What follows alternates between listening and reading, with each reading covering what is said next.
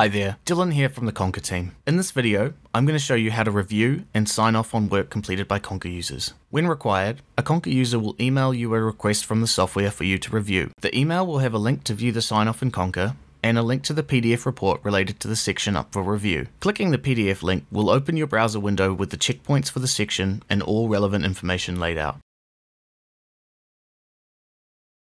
Selecting the link to CONQA will open a browser window and take you to review.con.qa. You'll be required to sign in if you aren't already. In the case you have not used CONQA before, you will be asked to create a profile. Once you're in the software, and here the section files and photos will be displayed. You can add a comment, upload a file or photo here, and request more info if you don't want to accept this in its current state. You can either type out a specific message and hit send, or use the request more info button, and this automatically posts a comment advising more info is required. The reviewer will see this in review.con.qa, and the requester sees that in app.con.qa. Whenever the requester attaches another document, this shows in the reviewer's screen. They can comment and attach any documents, like certificates for example. Once confirmed, there will be a prompt to ensure this is correct, and as soon as you approve, the status changes to pass. From this point, the reviewer can make no further changes as it is closed. Manage approvals with CONQA. Thanks for taking the time to watch our video. If you have any questions, please get in touch via support@conquahq.com.